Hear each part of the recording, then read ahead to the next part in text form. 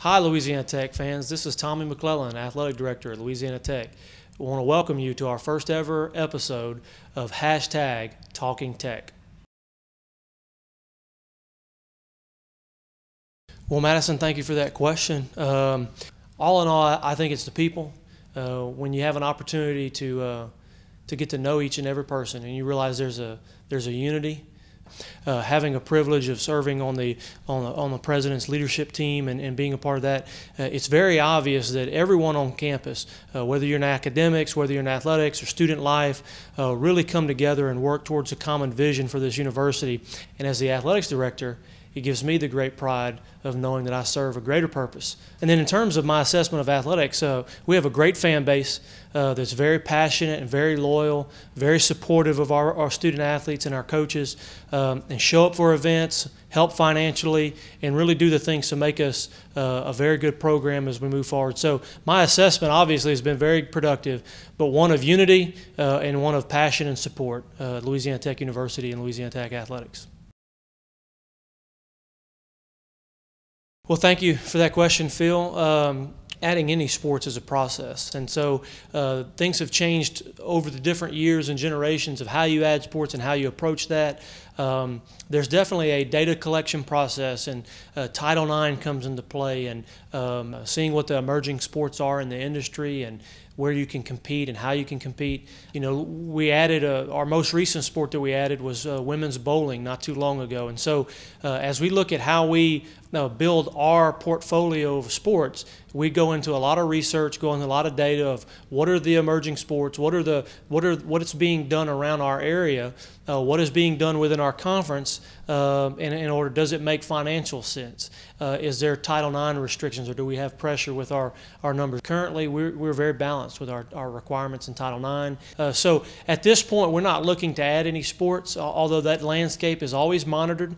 It's always evaluated and see where do we need to go, what's our next step, and whether we ever do that or not, be sure it would be a very calculated and very thought out decision on how we would go about adding a sport and really adding to our enhancement for our student athletes and our student life here on campus. Well, Marvin, the biggest key is money. You know, I mean, you cannot do facilities or upgrade your athletics department in any way, whether you're upgrading the coaching pool or being able to attract good coaches, or whether you're having great recruiting budgets, or whether you're building athletic facilities. It takes great support. Early on in my time here, we were very fortunate to get some significant gifts in monetary that were allowed us to move forward, not only with the video board, but allowed us to move forward with the South End Zone. We're not completed in terms of raising money. We still got to raise some money for those to finish them out, which you can still do and be a part of. Whether you've already given and now have an opportunity to give again, or whether you've never given and you want to support any one of these two projects or other projects, but it's definitely about support. But it's also about not just financial support, but support from your administration and from the university, and we certainly have that here. That's existed for a long time at Louisiana Tech on how they view Louisiana Tech athletics, and certainly Dr. Geis and his staff certainly value what we're trying to do from a facilities growth standpoint, and those are the things that are very critical as we move forward in this day and age. Support from the administration, financial support as we move forward. So again, if you haven't already given, we ask that you would consider contributing to our facility improvement projects, which will help not only enhance the atmosphere for our student athletes, but also our fans. Well, James, it's always a different feeling, and certainly I've somewhat experienced this, although on a little different level, of my first time at McNeese when we played Northwestern State, which is where I went to school and graduated from. So you spend enough time at a place, you get to know the student athletes, get to know the coaches, and you invest a lot of time in them. I've spent a lot of time sitting on the edge of my seat cheering for those players that played the other night. It certainly is different, and I had a great visit with them before the game, and got to see Coach Dave Simmons, who played here at Louisiana Tech, and Steve Welch, who coached here at Louisiana Tech. It's the people and it's the connection to those people that make it special. Every one of the student athletes at McNeese came over and gave me and my wife a hug. That means a lot. At the end of the day, that's why we do what we do. We are investing investing in the lives of student athletes. So although it was difficult, make no mistake about it, I was pulling for Tech 100%. I make the analogy that when you have a family member, your brother, and you're playing them in the backyard, you want to beat them worse than anyone on the block. You really want to beat your brother. I wanted to beat McNeese really bad and make sure that we won the game. So I'm obviously pulling for Tech 100%. But at the same token, I have great respect for them and really appreciate the time that I had there and really, really appreciate the relationships that were built. Just like the relationships that are being built here at Tech, I appreciate those that I had the opportunity to build at McNeese. And, as time goes along, it'll be a little bit more stronger at Tech. But it was a special night, and I'm glad the Dogs won. Well, Luke, one of the things that I'm very proud of being in Conference USA is that we have a lot of options. As our previous experiences in other conferences, it puts us in a position where we'd have to win the league or be a strong second or third. Now with Conference USA, this past year we had a bowl lineup of 6 solid bowls.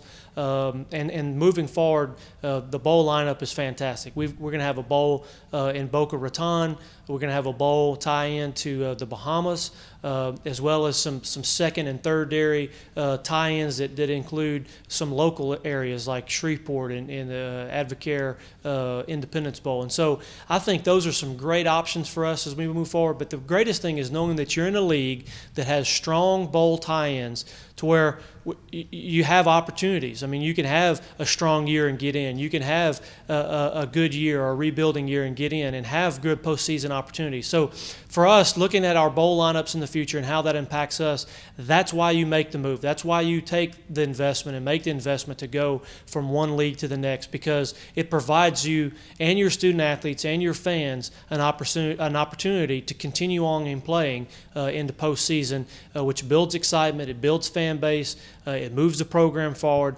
and that's our goal. That's where we want to be. We obviously want to compete at a very high level, and being in Conference USA gives us that great opportunity. And in closing, I do want to thank everyone for sending in their questions and encourage you to continue on doing this as we go out through the year. We're going to have other coaches and other administrators that will come on this Talking Tech, which provides a direct insight to our athletics program, how we operate, the ins and outs. Appreciate your input and your thoughts.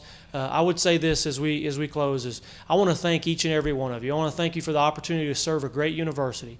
I want to thank you for the opportunity to live in such a great community as Ruston in north central Louisiana. What a great place. I've said this before the day that I was announced as the athletic director. There's never been a greater time to be a Louisiana Tech fan, and I think that that's still the same. I encourage all of you to continue to support, to continue to come to games, to continue to come back to campus. But we wish you and your family a Merry Christmas, Happy New Year during this time of year, and God bless each and every one of you.